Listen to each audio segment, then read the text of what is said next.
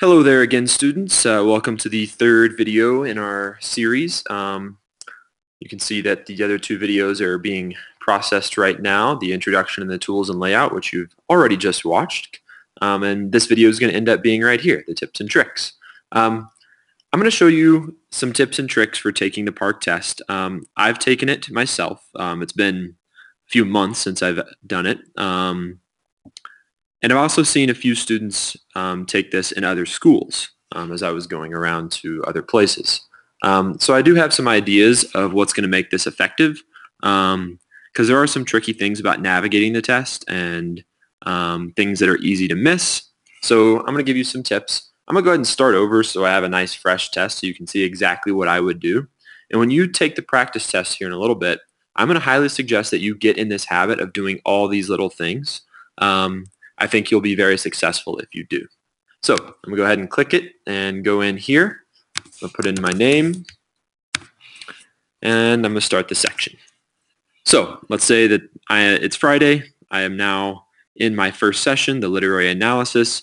I'm going to see probably 1 through 9 or 1 through 7 or something much shorter than 1 through 23. I'm going to see my task up here. I'm going to go ahead and read this task and get an idea of what is going on with this test. So today you will analyze passages from 2 novels. Okay, this is actually probably going to be the case when you take the actual PARCC.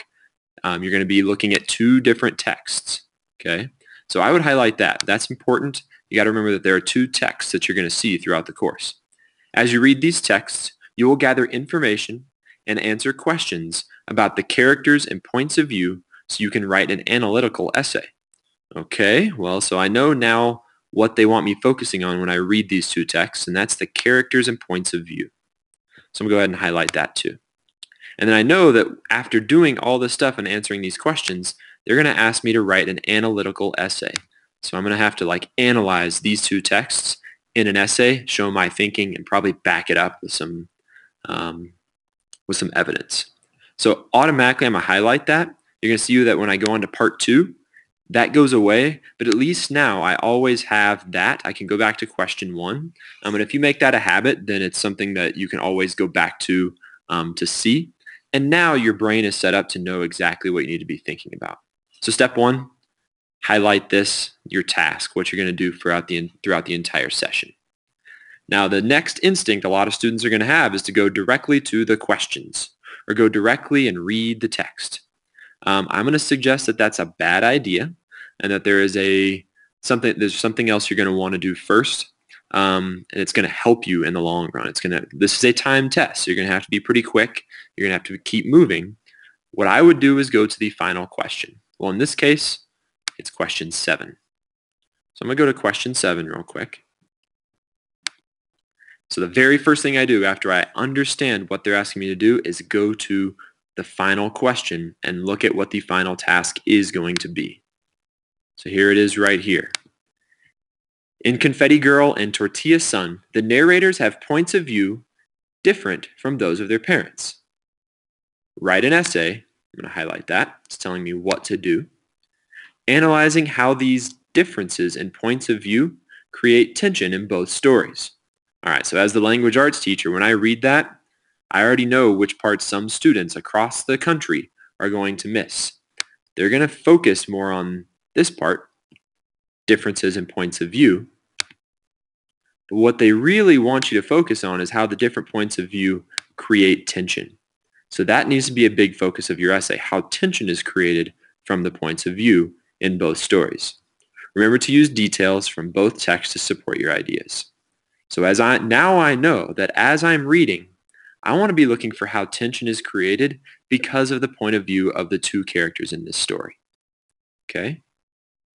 So that's step 1 and 2. Highlight the task and then go look at your big essay task, the big writing project, because you will have a writing assignment at each of the 3 sessions that you do, guaranteed every time.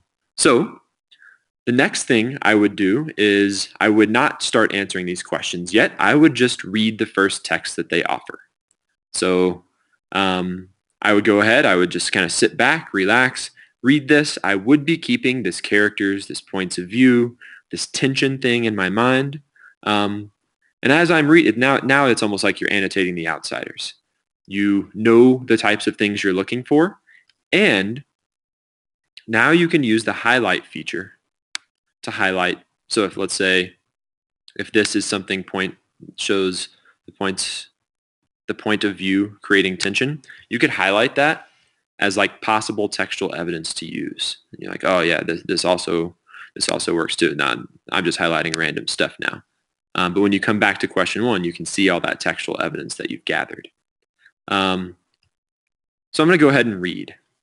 Now, another thing that I've seen another teacher suggest, and I actually think this is pretty wise, is every time you go to a new question, take a quick moment and highlight the text that they want you to focus on.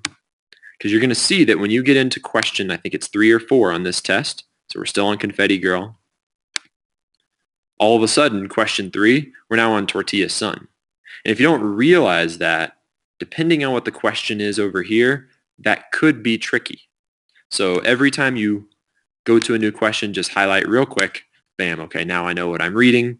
And every time you go back to a different question, you can see what you've highlighted. Okay? So if we're on question 1, now what I've done is I've highlighted this. And by the way, this is taking way longer than it'll take you on the actual test. You're highlighting this.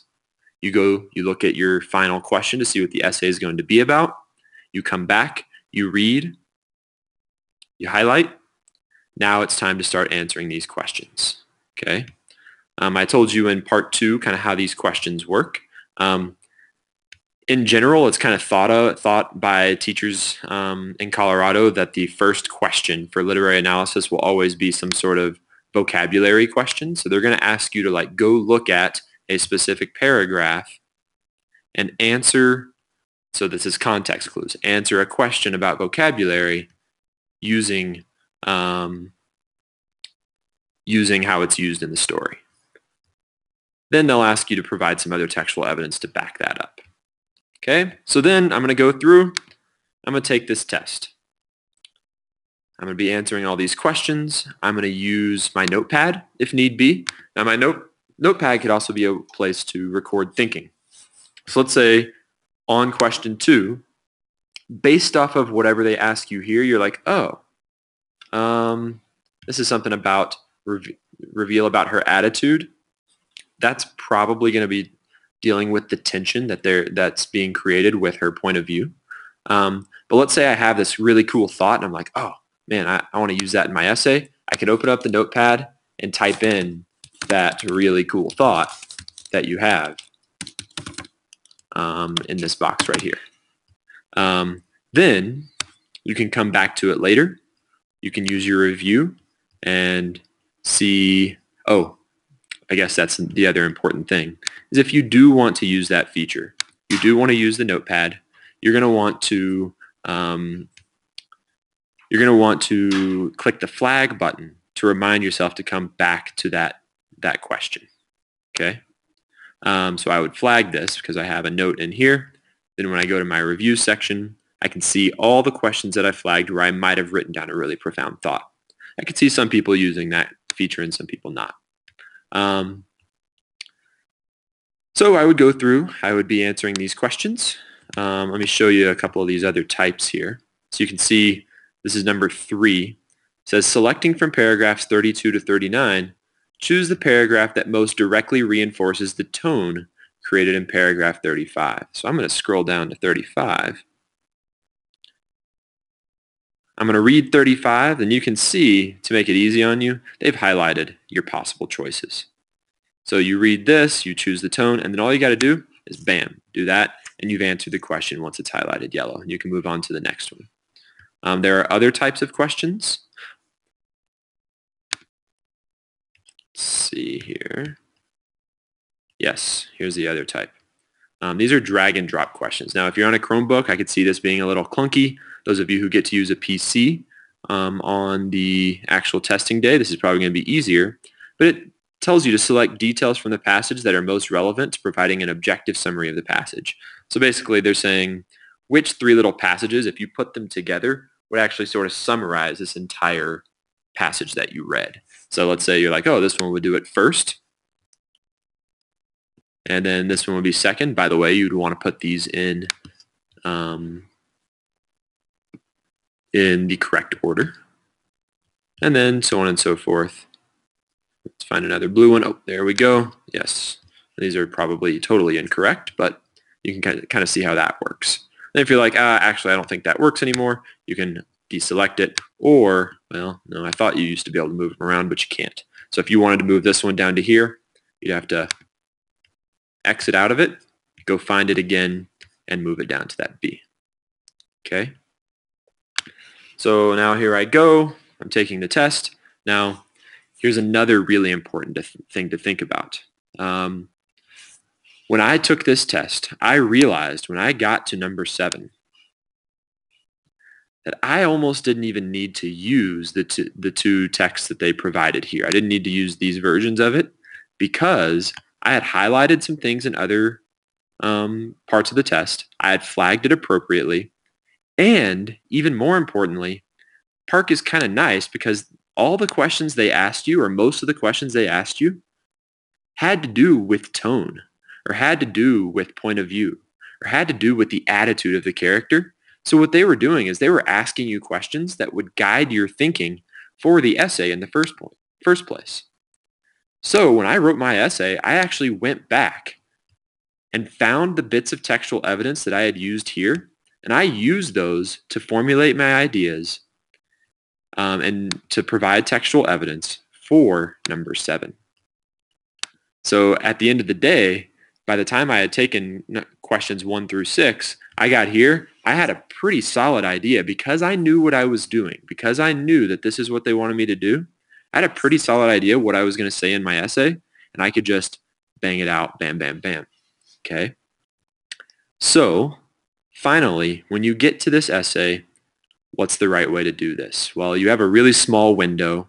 There's no spell check. You can type an lowercase I. It doesn't put a red squiggly. It doesn't automatically capitalize it, so that's good to think about. It doesn't let you tab, so I'm going to hit tab. And you can see it just took the cursor away and put it somewhere else on the test. You can't indent. So what I would recommend for indenting is one of two things. You can either hit space about 5 times and then start typing.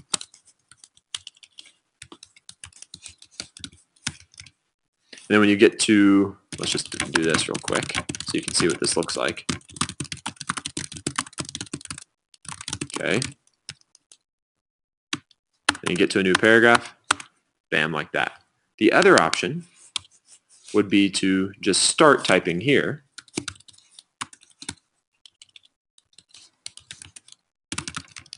And then when you get to a new paragraph, just space it twice so there's a space between each paragraph.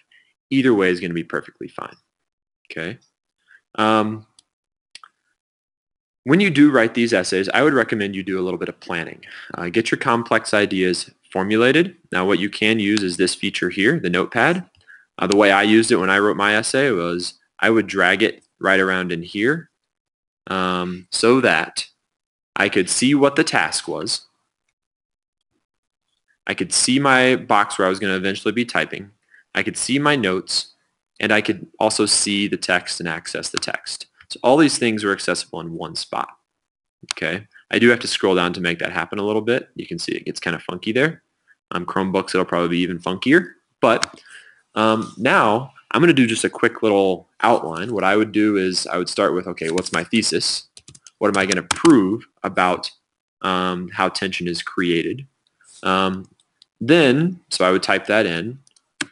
Then I would go on and start thinking about, okay, what are my body paragraphs going to be? Well, like I said, you want a minimum of 4 paragraphs per essay. This one pretty nicely turns into 4. So let's just say here we're looking at the tension in 2 different texts. So if I wanted to do 4 paragraphs, I would first talk about how tension is created in Confetti Girl. Then I would talk about how tension is created in Tortilla Sun based on the points of view of the 2 characters. I can do that separately. I don't have to compare and contrast.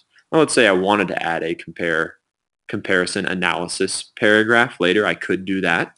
But let's just say my first body paragraph would be about the tension in Confetti Girl. And in this, I'm trying to go quick, so I'm not going to type a bunch of stuff out. And then my next body paragraph would be about the tension in tortilla sun.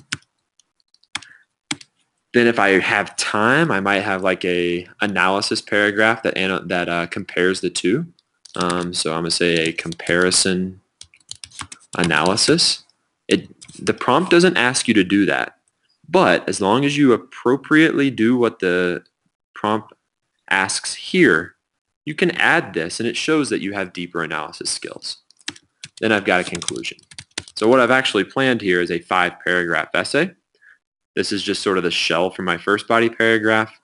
Here I'm going to talk about how the tension is created in Confetti Girl. I'm going to provide some textual evidence. Most likely I can go to questions 1, 2, and 3 and see some of the textual evidence that was used there for my answers. Then I'm going to talk about the tension created in tortilla sun. Then I'm going to write a comparison where I compare the two, or maybe even contrast the two. Then I'm going to write my concluding paragraph. Okay. Now this could be my plan right here. Depending on the type of writer you are, that could be your plan. Or you could be like, oh, I know there's a quote on question number 3 that I want to use. And I also know that there is a comment that I put in the notes on question number 5. And then I know here that question number 1 has some great textual evidence. And then I could compare something using question number 6 because they asked me to do that in number 6. So then this becomes a very quick little outline for you to make sure you get all your ideas together. I would make this pretty quick. When I did it, I didn't spend a ton of time here. I just got a quick little layout, and then I used what I knew about writing and started typing.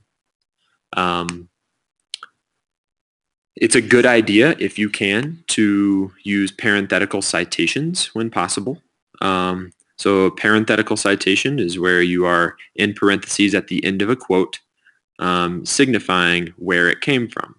Now, you don't have page numbers here. You have paragraph numbers. So what that would look like is, let's just say, I'm going to use this quote here. I ducked as a piece of tile. So I'm going to go, when the narrator said that she ducked a piece,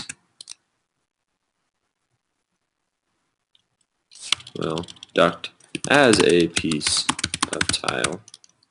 Let's just say that's the end of my quote. I'll end my quotations. I'll put a space. In parentheses, I'm going to put P-A-R-A, period, and the number 2. Bam. Now, as long as your reader knows that you're talking about tortilla sun, then you're going to be set. Then you put your period there, and there you have it. That's how you would do that. Okay. So remember, these are timed tests. You're going to want to be paying attention to the time as you go through this. But in general, that is how you take PARCC. Those are my suggestions for you. You're going to see that as you go on to the next questions, everything is formatted exactly the same. I think on question 17, it's worth pointing out. So this is the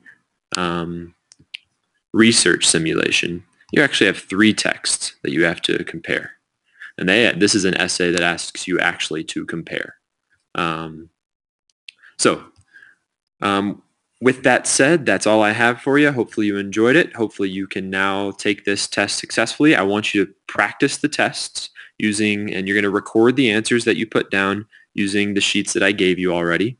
And I want you to practice using all these features, because if you practice using them now, you're going to use them on Friday, Monday, and Tuesday, and you're going to be much more successful. So thank you and good luck.